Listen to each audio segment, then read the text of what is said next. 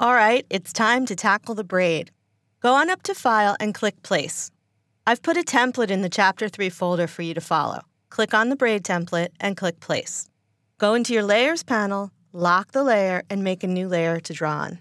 Make sure your fill is set to none, the stroke to black, grab your pen tool, and let's go ahead and trace this. You actually only need to trace one segment. So let's start here and click.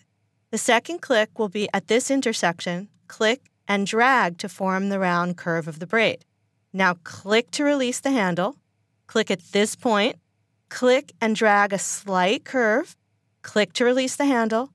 And click back where you started and drag a slight curve. And that's all there is to it. That's the braid piece. The rest we can just duplicate. So select it, hold your Alt or Option and Shift key, and drag a copy until it aligns with the first piece.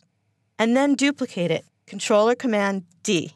Now, I'm not particularly happy with the way this is lining up. I can see that this point is not quite hitting. So I'm going to grab my Direct Selection tool, take that anchor point, and just move it forward a tiny bit. And I think I'm going to like that better. So I'll delete these two and do this again. Select it, Alt-Shift-Drag, and move it into place. I think I like that better. And then duplicate. Now you can take all three, group them together, and we'll reflect them for the other side.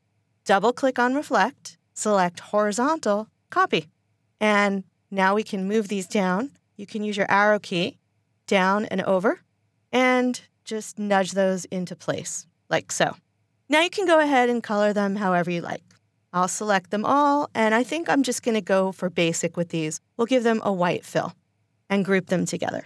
Now the template I gave you is definitely much too big, but I made it large so it would be easier to trace. Let's scale this down to 10%, which will be more appropriate. Double-click on the Scale tool, type in 10%. This time, you should scale strokes and effects, so make sure that box is checked, and click OK. And there is our braid. Let's go back, unlock the layer, and select and delete the template we placed, because we don't really need it anymore. And zoom in to the braid that we've drawn. Now for the next part.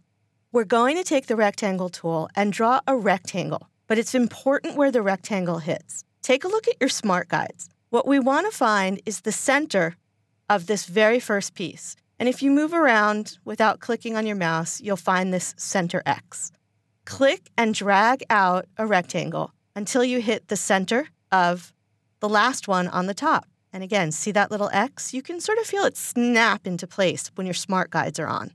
Go ahead and right-click, Arrange, Send to Back to make sure that that rectangle is in the back. And we need to turn the stroke to none as well as the fill. So we now have a rectangle behind the braid shape with a stroke and fill of none. Select the whole thing, that rectangle and the braid. Open your brushes, click on New. This will be a pattern brush. Click OK. And click OK. And that's it. Let's zoom out and take a look at it. Go ahead and draw a path. I'll draw a nice curvy one so you can see how nicely this brush works. And click on the braid. And now you've got your very own braid brush.